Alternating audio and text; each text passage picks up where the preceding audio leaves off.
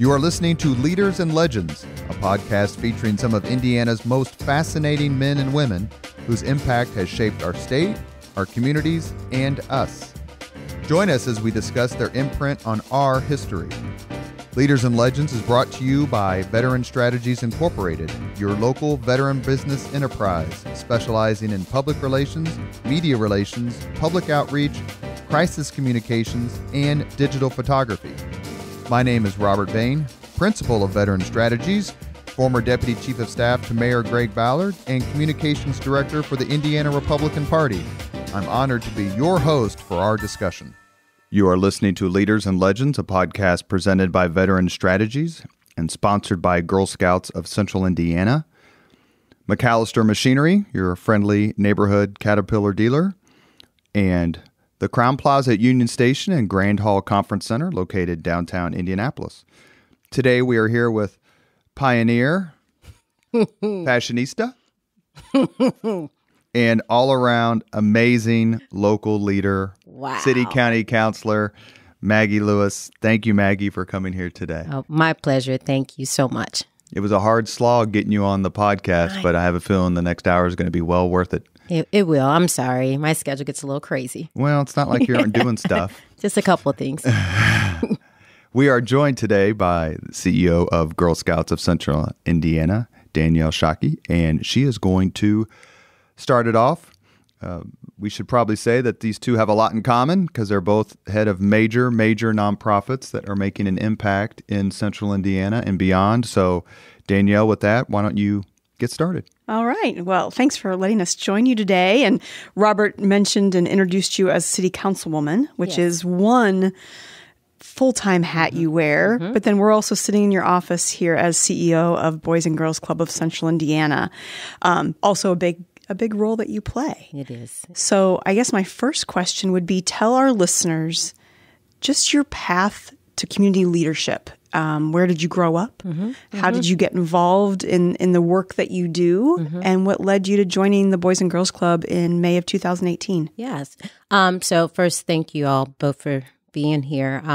So my path to leadership, there's a loaded question. So my mom had me at the age of 16 years of age. I watched my mom work 2 and 3 jobs to ensure that we had everything that we needed. Growing up poor, moving back and forth from Columbus, Indiana and Indianapolis, Indiana, I knew early on that I would land somewhere in the giving field.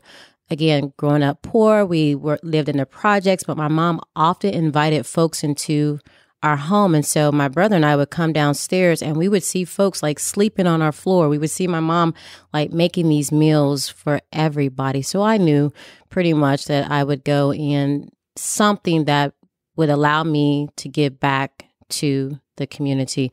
My mom taught me early on that I was called to do great things, that I was called to do big things. She never defined what those big things were, but she always said, Maggie Ann, you're going to do something big. You were called to be great, whatever that greatness is. And so she pushed and she pushed. I went to 5 elementary schools growing up. So I feel like I do believe that because of that constant movement in my life that I'm able to navigate different groups, different crowds, and just move about freely. So she often said that I would have to go to school.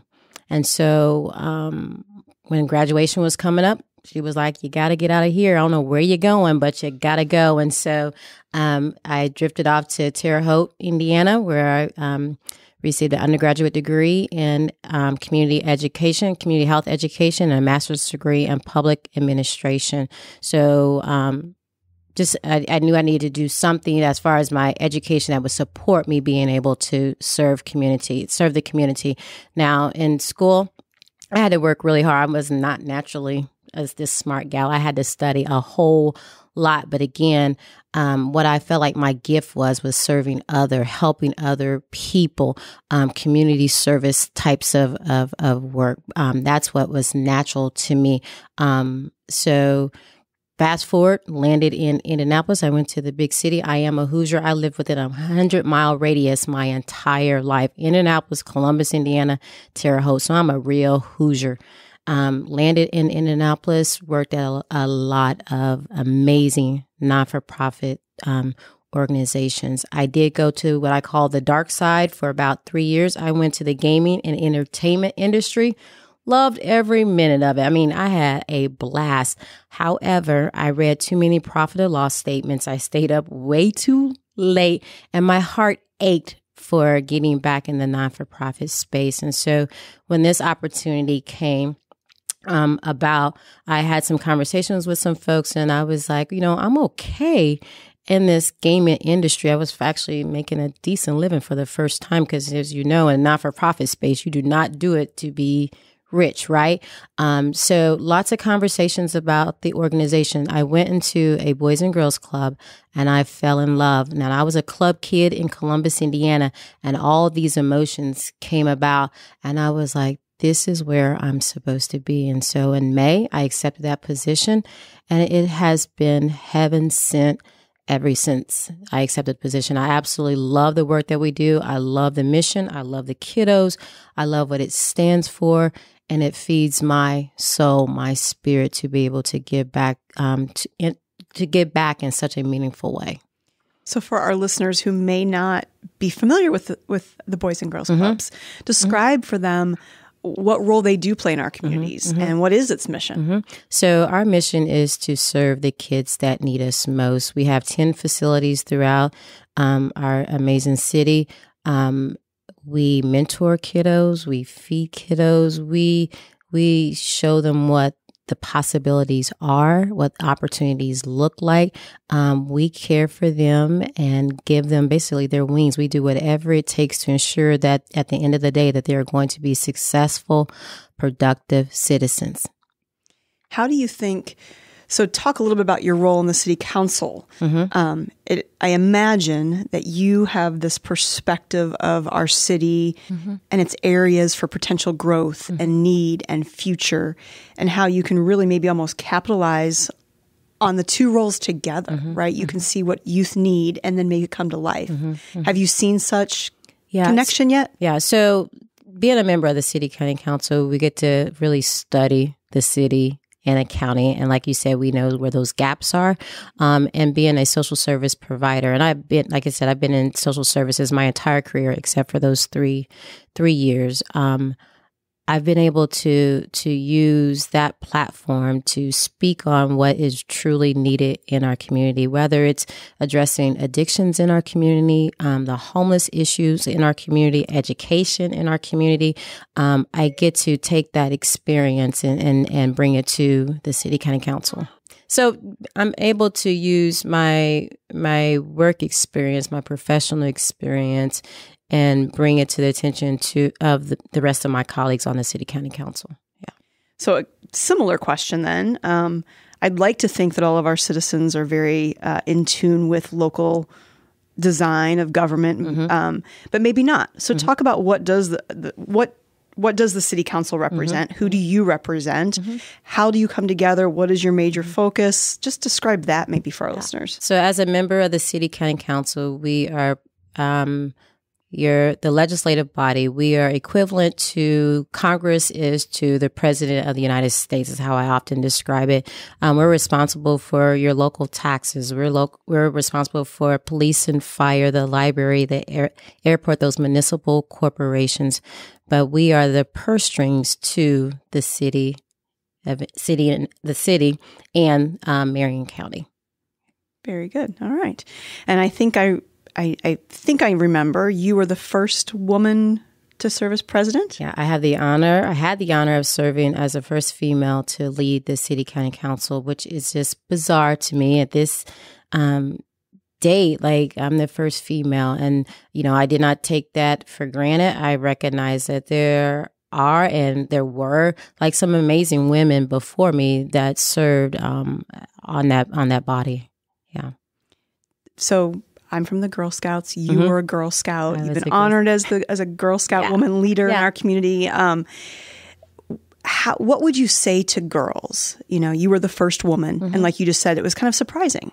But sadly, that happens a lot. It happens a lot. We still see women being the first. Right. What advice would you have for girls, young girls, about how to take action, how to have a voice, how to make sure that in the future we aren't the first anymore, that they're one of in a litany of 10 leaders that are girls and women? We say this often to girls, dare to dream and think outside the box, but they really have to be able to do that and be comfortable dreaming big dreams. And the sky really is the limit. And so approach every day with boldness. Like we have to, as women, as young girls, we have to be comfortable being bold and not being put in some kind of box, right? Like you just, I shared earlier that my mom told me that God was called to do great things, and she instilled that in me early on. I didn't know what that greatness was or what it looked like and where it would land me, but I knew that like I was supposed to go about life doing bold things, and that stayed with me. I heard it all of my life. And not all young ladies are going to hear that, but we as leaders, we have to reach back and we have to be comfortable telling our girls that you can truly do anything that you want to do. Talk about, so you mentioned bold and big a couple times. What's something that you are most proud of that you would consider big and bold in your own career? In my own career? Being the first female to serve as president of the City County Council. I did not set out to be in politics. Nothing in my past said that I would be a member of the City County Council, let alone be the leader of that crazy pack, right? So serving as president of City County Council, doing the work with Al Hubbard on the Lewis Hubbard group, getting out front on transit, on mass transit. Like I'm excited to see that red line with all the things that are happening with it, and with trying new things and being bold. There's going to be issues along the way, but I am crazy proud of that red line out there on Meridian Street, Capitol Street. I am ecstatic about the work that we did with pre-K with Mayor Greg Ballard. Those are the things that really, really excite me. Thinking to the future, if you could pick a couple things that need to be big and bold for our city to keep advancing, what's on the horizon for you? Like you think this needs to happen first? I think we continue on the transit piece. I think that our city deserves a transit system that is as sexy as we describe our city, right? And it's not just for a certain type or a certain class. In order for us to continue to elevate and grow, we need to have this robust system. We need to be able to get throughout the city of Indianapolis. We need to get to Greenwood. We need to get to Carmel. Like we need to be able to park our vehicles if we want and move about freely. So I think we need to stay there. I think we need to continue the conversation on education. I think education is so important. It's a deal breaker for some folks when they consider moving to our community. So how do we ensure that we have this great education system, and not just one system, whether it's charter, whether it's public, whether it's township schools? How do we as a community wrap our minds around making our education system better for everyone in our community? Are we getting there? I think we are. I really do believe we're getting there. And I know that I think sometimes our egos in the past, things that happened in the past in our community keeps us from moving a little bit swifter. I like things to happen pretty quick. That's not my gift in life. Like I want things to happen quickly. However, I think we're getting there, and I think we are doing better with having those tough conversations about education, those honest conversations about education, but we are definitely making progress. Very good. What about, you mentioned your mom said something to you over and over again. Not every little girl ends up to have such great success.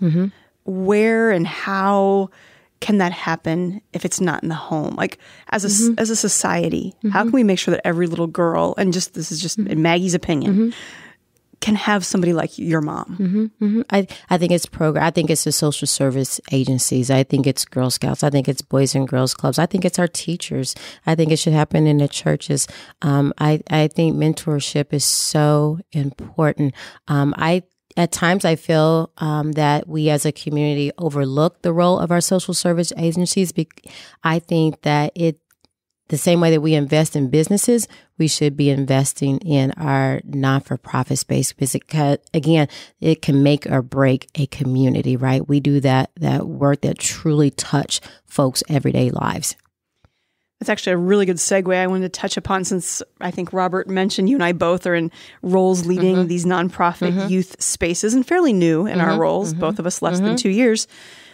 The nonprofit landscape of being able to run an organization like Boys and Girls Club and Girl Scouts is becoming more and more challenging. Right.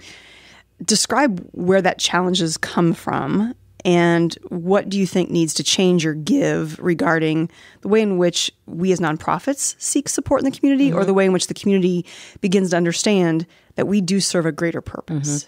I think oftentimes in the not-for-profit space, we get busy doing the work and we forget to tell our stories, right? And so people do not give to organizations or individuals that they don't hear from. And so one of my biggest takeaways when I was away from the not-for-profit space is marketing and telling that story. I think, again, we get into this space truly to help others become better or find their greatness, right? We don't do it to boast. But again, in order for us to raise those dollars, raise awareness, we have to get out there and start telling that story more and more. We have to market our non-for-profits. And then also the costs associated with our work. We in not-for-profit, we call it overhead. Well, if we don't have the people to do the work, we can't do the work, right? So it's the cost to do a business. And so we have to speak the same language as business folks do, right? And so, yes, in order for us to do what we need to do, we have to have caseworkers. We have to have social workers. We have to have someone to drive the buses, right? It's not overhead. It's the cost of doing business. And what does that cost to save a person's life, right? It's a hard price tag to come up with. Exactly. Yeah. Exactly. Yeah. What? So again, back to the Boys and Girls Club. Strategic thinking for the future there. You mentioned 10 sites. Is that enough? No, it's not enough. But again, we come back to the dollar and cents in the non-for-profit space. You know, we get requests all the time like, hey, we need a club down south, or further west. I would love to open up more space. But again, we're all competing for those same dollars. And so how do I ensure that if we do open a space, that it's around, 3, 5, 10 years? This organization's been in this community 126 years. The last thing I want to do is grow and then have to come back and then close a space. What is the number of boys and girls that you do serve? Is it annually, I guess, maybe the right number? Up to the 7,000 mark, unduplicated. And so those are the members. And so it goes beyond that because we open our space to the community and have other kids come in that we don't necessarily count, but annually 6,000 to 7,000 every year. Wow. And those are children who also it impacts their family. We talk about 2-generation impact, right? Exactly. That definitely does that. It definitely does that. And so we provide this safe space for kiddos to come and just be themselves while mom, dad, auntie, whoever that caregiver is, to go out and work, go to school and do whatever they need to do to take care of the family. So I'm going to be selfish and ask you the Girl Scout question, like your Girl Scout story. You were a Girl Scout. Tell us a little bit about what that was like, and did it have an impact on you growing up? Yeah, so I was a Girl Scout in Columbus, Indiana, and the biggest thing for me, it gave me a place to belong, like a sense of like, this is mine. This is something that belongs to Maggie in London. I was able to be around a bunch of positive girls. My leader, I remember just looking up to her, thinking, wow, when I grow up, I wanted to be like her. She was professional. She was kind. And so moving back and forth, like I said, I went to 5 different schools. And so when I got back to Columbus to be a Brownie, to be a Girl Scout, that really felt special to me. Again, it was something that I owned. Right? And I think that's the same for our girls now. It's a safe space. It's a safe space. With women who they look up to. It becomes this intimate relationship, which oftentimes they don't find elsewhere. Yeah. So. And the space, like now that I'm older, I appreciate going to this space with the other girls. Again, growing up poor in some of the neighborhoods that we were at, lots. I remember when I was living here in Indianapolis, I went to School 42 over on the west side. And I remember someone driving by and shooting a gun. And I remember all the kids taking off running, right? So when I was in Columbus and been able to go to a nice place and just have fun with other girls and not even think about guns being shot out, right? That space meant something to me. Let's bring in some testosterone to our conversation. Oh. Robert. I guess that's the Robert Vane. I guess that's me. You're listening to Leaders and Legends, a podcast presented by Veteran Strategies and sponsored by Girl Scouts of Central Indiana, MacAllister Machinery, your friendly local neighborhood Caterpillar dealer, and the Union Station and Grand Hall at Union Station Conference Center, downtown Indianapolis. You mentioned a few things earlier about education, and one of the things you mentioned was the word first being in front of people's names. And we have one, and that's the new IPS superintendent. Talk a little bit, please, about Alicia Johnson and your connection to IPS and what you think this appointment will mean for the city and the district and the neighborhoods. A couple things come to mind when I think about our new superintendent, the passion that she has. Like, you cannot fake passion. And that lady is very passionate about education. And I think it comes across whenever she speaks, whenever you're in her space. She really wants what's best for our kiddos. And I appreciate that. Now, not to take away that there is a business to everything that we do, but I feel like her passion is so important.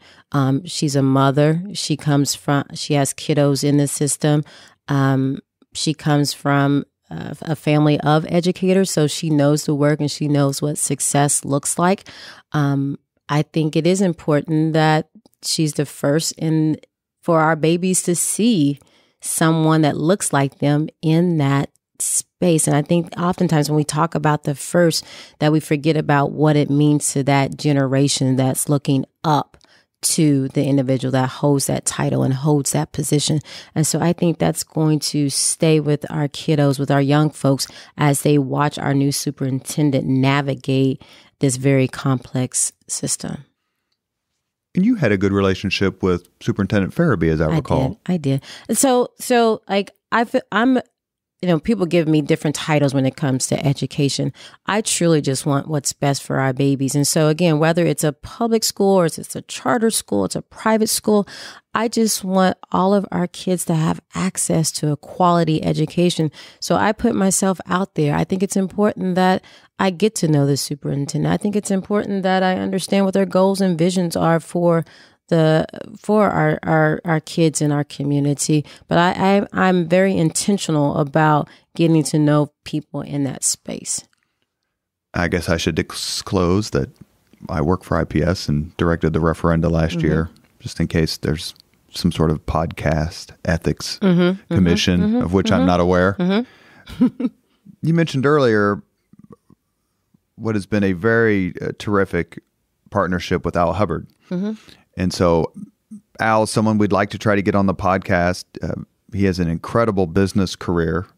And for those of you who don't know, went to Harvard Business School with President George W. Bush and is a longtime friend, actually worked in the administration, but came back here and has really focused, much like Fred Klipsch, in a philanthropic way, but also in a policy way, on education, education choice, just as broadly defined as possible. What led to your connection and collaboration with Al Hubbard, and what did you learn from that? Or what did you teach him from that? I'm not sure if I taught Al anything. However, first of all, let me say Al is an amazing individual. And if you think about two people being different, Al and I are like peanut butter jelly.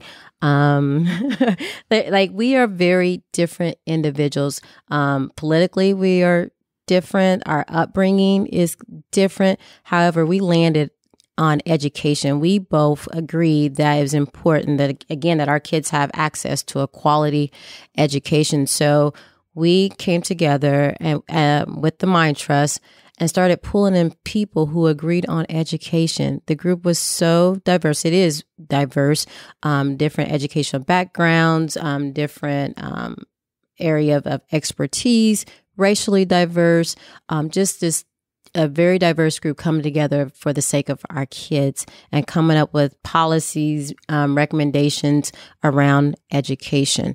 Again, not sure. I can't say exactly what I taught Al, but again, I felt like we were able to move the needle with the purchasing up of old IPS schools for $1. We pushed that. We went and had conversations with our state legislators, with the folks in the education space. Like, we put our differences aside for the sake of our children. But in the education realm, is it fair to say there are fewer differences than there are in other policy areas? Like immigration or abortion, and that's not what this podcast is about specifically or generally. But there does seem to be a couple of areas where the Democrats are kind of, and liberals are kind of gravitating more towards the conservative Republican side. That would be education reform. And the area where Republicans/conservatives, maybe libertarians, are gravitating more towards the progressive Democrat world, and that would be LGBT rights. Those two seem to have a pretty thick Venn diagram right in the middle. Yeah. Without labeling you, of course. Why do you think that's so? And what do you think of people like David Harris, who we've had on the podcast, Brandon Brown and Shannon Williams, who we both love, who work at the Mind Trust currently? David Harris founded it, and you've got Marianne Sullivan, and the list goes on and on of people who are proud Democrats, but like, look, we need a different way. Like, this way is not working. Right.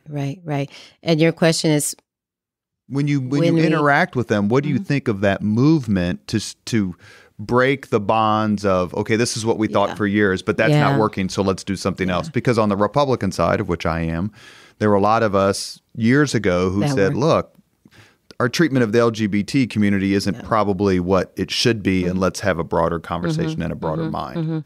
So I think for some of the Democrats that are slow to move or open up their minds when it comes to education, I think it comes back to tradition. Like, we are very traditional individuals, and what our school system meant to us, that history, it's hard for us to move away from that. And then also, we are known to advocate for workers. And so some of the movement in that education space may feel like we are no longer supporting the educators or those teachers, right? And to the core of Democrats, we fight for the workers, right? And so how do we move the needle in education without insulting educators, the people who are in this space 24/7? How do we move the needle without stomping on those traditions, right? When we speak about IPS, that rich history specifically for African Americans,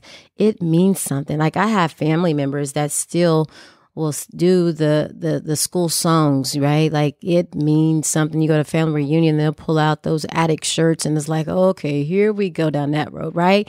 And so that means something. So how do we talk about changing without insulting the folks who fought and lived and loved in that space for so long, right?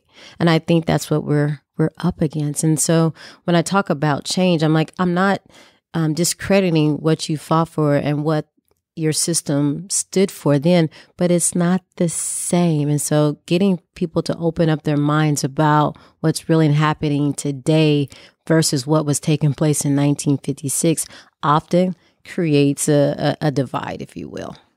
Well, and Danielle's much better to talk about education policy than I am, given her background as a principal and work at the state. But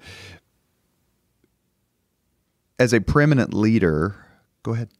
And so when we talk about education, there are a few, I think we all want the same thing. It's just how we get there. And this is why it's so important when we talk about education that we try not to label where we're at. Because as soon as you get caught up saying, Maggie, you're leaning too far this way or that way, that's when people want to question your motives, right? And so again, I'm a Democrat.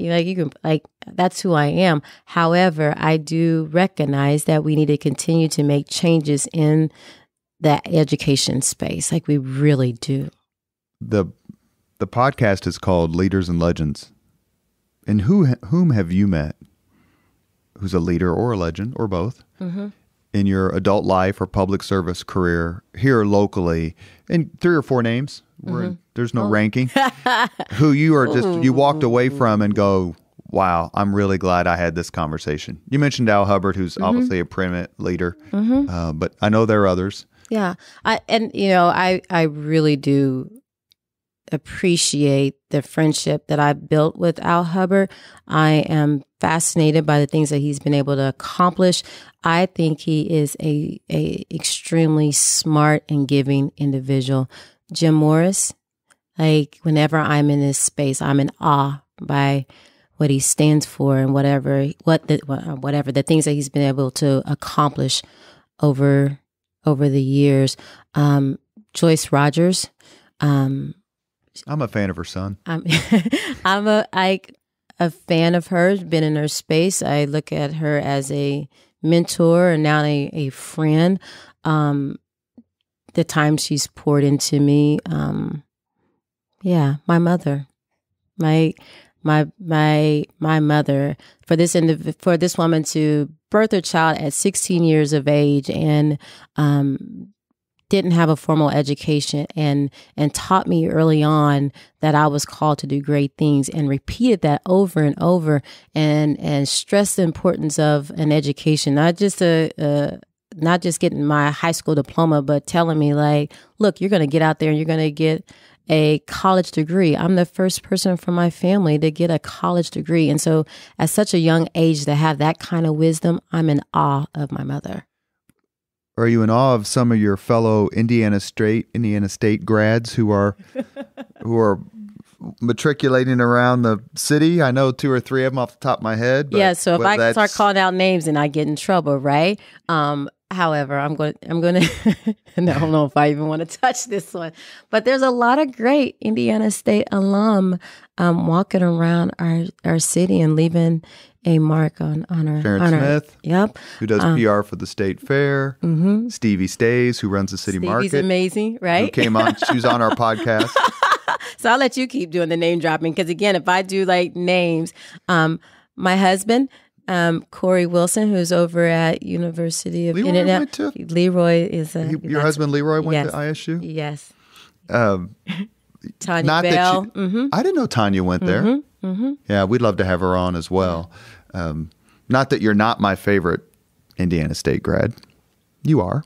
Thank you. But we would love to have Larry Bird on the podcast. Did you ever get to meet him have that conversation? Yep, and then I actually met his brother. So when I was a Sparkette at Indiana State University, I was cheerleading and he was playing basketball. Who, Eddie? When Eddie? Yes, yes. For 1 year, he was there when I was there. So yeah, great alum. I'll tell you about my Sparkette days another day. That's another broadcast. I just want to say the word Sparkette. I've never met one. Yes. All right, there we go. No, I wanted to, not to belabor education, but back to the idea of women serving and women voice. We've had 3 state superintendents elected. The last 3 have been great women leaders. And we will not see another election of a state superintendent. How or what do you think that might mean for the future of education policy, the future of the work of the city and some of the innovation that's happened in education? And what does it mean for the voter? What does this change mean for our state? So when it comes to election, I encourage all women to run for public office because we approach things differently than our male counterparts. No offense, but we really do approach things differently. And we're able to look at the big picture. I don't think we have that tunnel vision when it comes to policy. We get stuck on one issue and one piece of the big picture, right? And so I encourage women, regardless of your background and your politics, to run for public office. And when we don't have a female on the ballot, it hurts all of us. And so we're going to feel this sting of not having females at the top for quite some time. I believe that whether Republican, Libertarian, or Democrat, we approach the business of government different than men.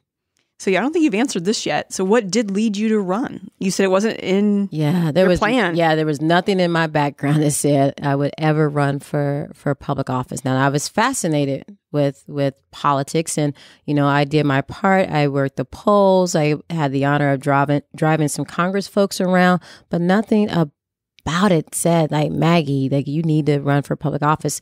So I was minding my business, doing community work on the West Side. Now Representative Trish Pryor went on to become a state rep. It left a hole there, again, doing the work. And then I was approached like, hey, have you ever thought about getting out front?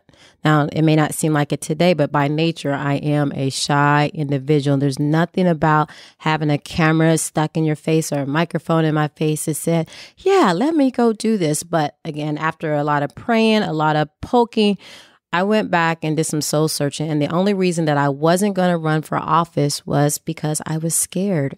I was afraid, right? I was good in my little box in my circle. And again, all that prep talk about being bold and what have you, it went out the door. I was afraid of public office. And so I was like, Maggie, if that's the only reason that you're not going to do it, young lady, you need to go ahead and do it. And so I jumped, and I tell everybody, it felt like I was jumping from the tallest building ever, because I really had to live up to everything that I believed, everything that my mom instilled in me. And so I was like, okay, here we go. And so the rest, like they say, is history. When did you, I remember we're fans of Cherish Pryor here on Leaders and Legends. When she and Andrea Scott and a few others were working in the council office. Exactly. Yeah. That was 15, 16 years ago. When did you take over her? At the end of 2008. I had one meeting in 2008 and started in 2009. We talked about, and we'll get back to Danielle, we talked about leaders here. And I think it's fair to say the most impactful leader or leaders for the urban core in the last, let's say, post-Hud Nut, whose career started way before then, are Julia Carson and Bill Crawford. Did you get to know them at all? And what did you think of their leadership? Because they represented a true bridge from the old bad days to the new not so bad days. So I got to spend time with Mrs. Carson, with Congresswoman Carson. And so I worked with homeless veterans for many years. And if you know Mrs. Carson, she loved our veterans. And so she spent a lot of time at HFAF. And so I had the opportunity to get to know her on that level. And she was very passionate about the veterans. And she was really passionate about people, right? And so watching her navigate and watch and work the crowd, if you will, I just loved, she was true to herself. You didn't get a on and off Congresswoman Carson. What you see is what you got on a regular basis. And so she's responsible for all those vans. Yes. Yeah. All those Hoosier veterans. Exactly. And so she would often talk about again, her and I never talked about me running for, again, public office. I was not where I was at in that time, but she just always talked about giving back and serving those in need and using your platform to help someone else out. So, yeah. And Bill Crawford? And Mr. Crawford. So Mr. Crawford, Representative Crawford, he the godfather. And so he was the person that if he thought, while I was in politics, while he was with us, if he thought I was going down a path that he thought was dangerous, he would pull my card and be like, Maggie Ann, what you doing? What are you doing? So we often had those conversations, and we would disagree a lot. We disagreed a lot on education, but he helped me navigate politics and told me where I should be at, and who I needed to talk to, and opened lots of doors for me to have conversation with folks that really wasn't a part of my circle. So yeah, I feel like to this day I owe Representative Crawford a whole lot. Let me ask one more question, and I'll turn it over to Danielle before the 5 questions, which ends the show. You mentioned earlier about working with Mayor Ballard, my former boss. And do you enjoy the fact that you have, because this is true, such a terrific relationship and reputation among people who are not of your party. I remember, and I'm going to dime you out so we can edit this if Maggie says so. I went to go work for Mike Pence, and you sent me a very nice text, and you said, are you going to make me governor? And my response was, Maggie, you become a Republican, I guarantee you're governor. Do you remember that? Yes, I do. Yes, I do. I remember that. And the genesis of my comment was the fact that how much you are liked and respected and people enjoy working with you. You know, it's tough to keep your partisan cred, which everybody likes to do in politics, and get things done. And it's been a theme of some of our podcasts, whether it's the one we did with Louis Mahern and John Mutz, Ed Tracy and Jim Kittle. We have ones coming up with Mike McDaniel and Robin Winston together. Nice. And one coming up with Paul Okeson and Michael Connor together.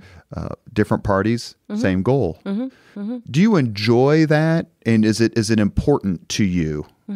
So, one, without sounding cheesy, I love people. Like, I enjoy people regardless of their labels.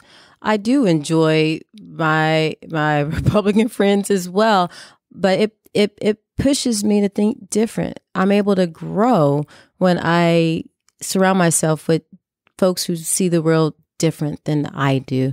My time under Mayor Ballard, that first year was bumpy. You know, we had the whole budget fiasco, but after that, we were good. I also know that under my first term under Ryan Vaughn, I learned a lot from Ryan. I consider Ryan Vaughn, he was the president of the city council. I consider him a friend now. I feel like I learned a lot under Ryan. Well, I saw him last week before we mentioned this podcast, told him that we were going to be talking to you, and he said, damn good choice. Tell her I said hi. Thank you. He's a fan. Yeah, likewise. And I feel like I learned a lot under Ryan Vaughn. And look, I studied him. When I became council president, I went back and watched videos of Ryan. Ryan gave me a lot of advice on how to run meetings, what not to do. So, yeah, I really appreciate, again, those relationships with my Republican friends. And it's important to me. Again, it pushes me, it stretches me, and I really do believe it makes me a better person. And then when it's all said and done, when folks bury me, I hope that that's not the only thing they talk about is me being a Democrat, right? Like, if that's all you got on Maggie Lewis, then I really did not live my life, right? This is the Sparkette question. You get to answer. You get to ask Danielle. She doesn't want to just be a Democrat. Ask her about being a Sparkette. Well, no, I was thinking about that cheesy poem, the dash, like the dash between your birth and your death, right? What does your dash represent? So it certainly will represent far more than a Democrat. And it will represent that you are a Sparkette. And now you just have to tell us what that is. What a Sparkette is? Yes. It's a dancer, cheerleader, dancer, combination of the two. Yeah. Okay. All right. Very good. No, my question was going to be, it wasn't not about being a Sparkette, but rather if you could talk to the 10-year-old Maggie and say, give her advice, would your advice be any different than where you've ended up today? Would my advice be any differently than where I ended up today? You know what? No. Like, I believe that I'm exactly where I'm supposed to be in life. And I don't, while I'm a planner and I like to mark things off, I don't move. So I'm a person of faith. And so I don't move until my spirit, until my God says it's time to move. I think everything happens the way it's supposed to happen. And so, no, this is where I'm supposed to be. And I'm good with it. Very good. Last 5 questions, Robert. You ready for those? So these were, let me ask you before we get to the 5 questions about PR professional extraordinaire Denise Hurd, who's my good friend, and a lot of people know her. And if you're friends with Maggie on Facebook, Maggie's never posted a bad picture ever. Oh, yes, I have. Well, other people have. Let's put it on them. I don't think you've posted an unhappy picture ever. No. And you have such a terrific circle of friends, and I want to ask you about them because a lot of them are my friends, too. Deputy Mayor Angela Smith-Jones. Love her. Camille. Love her. Camille Blunt, who runs the Office of Minority Business for the city. Christian Strickland is a good friend of yours, who's my boss at IPS. I just mentioned Denise Hurd. It's a different, and there's others, it's a different time in Indianapolis, and it's a great thing. What is it like to be out and about and to be surrounded by such terrifically accomplished, amazing, fun, always smiling, got something to say group of people? Look, everybody needs a squad. Everybody need a crew. And that is my crew. And like when I'm down, they remind me that I'm going to be okay and this too shall pass. Like you need that cheering squad. And my girlfriends are really that. They support me through the good, the bad, and the ugly. They know the real Maggie, and they know more than what I post on social media, right? And so it's so important that you have a group. And even if it's not a group, you have a couple of girls that has your back, right? That you know that you can count on. And my girlfriends do exactly that. I feel extremely blessed to have a crew like that in my life. And they're bad. Like they're good girls. Not to boast, but my crew is really good. They're pretty tough to beat. They are, right? Right. They're pretty tough to beat. And there's some more that you didn't mention, but there's some bad babes in my group. As you drive around Indianapolis, knowing that you have such a prominent role in its sustain and its growth and its future, what do you see that Indianapolis needs to do? You mentioned transit earlier, but beyond that, the theme of the podcast really is to talk about how Indianapolis has grown and who's made it grow, who's led and who's leading. And Indianapolis can't afford to stand still. Right. Play in the big leagues. Right. And if we're going to keep up with the Orlandos and Chicagos and Londons of the world, then we got to keep moving. So to use your hashtag on Facebook, which is Let's Move. Let's Move. How would you recommend keeping Indianapolis moving? One, we need to pay attention to the elections. Everybody needs to pay attention to election. People need to vote. People need to get to know the people on the ballot. We need to elect bold leaders. We need to get behind our current leaders. We need to get behind Tom at Commons. We need to get behind Rick with the Pacer and Fever. Like we need to get behind those leaders and support them and push them and challenge them.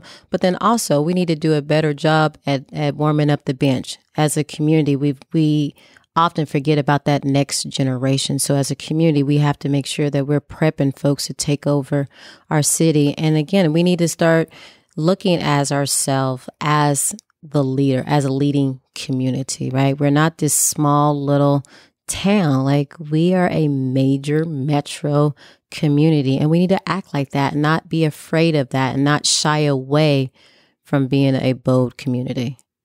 And that's something we've heard quite a bit, actually, is Indianapolis needs to do that. And at the same time, it can only be done if people are willing to set aside differences, whether they're political differences or philosophical differences. And it's really glad to hear you. I'm really glad to hear you say that because A, I know that's who you are personally and genuinely. And B, I just don't think we can hear it enough. Yeah. You are listening to Leaders and Legends, a podcast presented by Veteran Strategies and sponsored by Girl Scouts of Central Indiana, MacAllister Machinery, your friendly neighborhood Caterpillar dealer, and the Crowne Plaza at Union Station and Grand Hall Conference Center. We are to the 5 questions part of the podcast. Are you ready? I'm ready. What was your first job? I worked as a waitress at Po Folks. Yeah, we serve belly washers. That is a first. You asked. That is a first. What was your first concert? New Edition. Ronnie, Bobby, Ricky, and Mike. Do you want to finish that lyric? That's good. You asked. I think I was in the army when that came out. The 80s. If you could recommend a book for someone to read, which book would you recommend? So I have two favorite.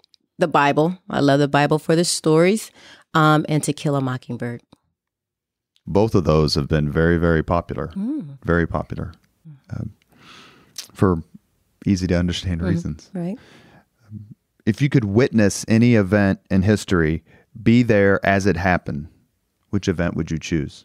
So I am a person of faith. I would love to see the resignation, Lord. Sorry. Something with Jesus. I would like to, like any event where whether it's his birth, his death, I would love Sermon on the Mount? Sermon on the Mount, anything. Yeah, with Jesus. Last question is, if you could have dinner with anyone living today, a couple hours off the record, whom would you choose? Living today? Living today. Oh, wow. Who would it be? I know it'd be Leroy, but... Yeah, of course, my husband. And Leroy 3. Oh, that's a great question. One of the presidents. It doesn't matter. Yeah, a president of the United States. Any of them. To ask them.